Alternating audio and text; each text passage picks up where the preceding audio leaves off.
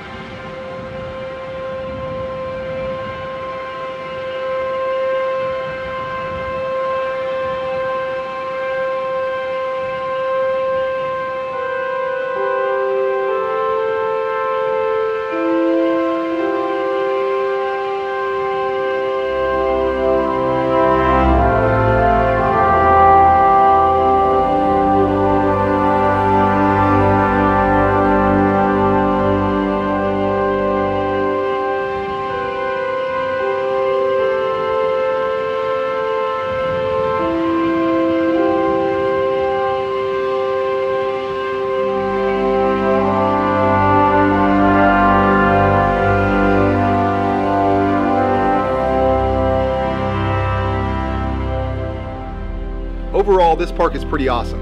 There are so many amenities. There's literally something for the entire family. The kids had a blast and they cannot wait to go back. It will probably take a few trips to fully appreciate everything this park has to offer. Here are a few tips from us about the Gathering Place.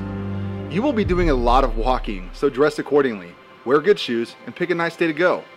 If you have kids, keep an eye on them. This place is huge, 100 acres, and it's easy to lose track of the small ones. Bring some food and drinks with you. Yes, there are water fountains, and yes, there are food trucks and vendors, but like any public place, food and drinks are very expensive. So we say, save some money and bring your own. Plan on coming back. There is just so much to do. It really does call for multiple trips. And with those sports complexes, hiking trails, jogging trails, biking trails, there's just something to do year round. So what did you guys think? Is this the best park in America? Comment below, let us know, what are your thoughts? Is it cool or is it not cool? What do you like about it? What don't you like about it? And tell us, what are some of your favorite parks that would match up to this one, the Gathering Place in Tulsa, Oklahoma? If you liked the video, hit that thumbs up button, comment below. If you have not already, hit that subscribe button. We'll see you all in the next video.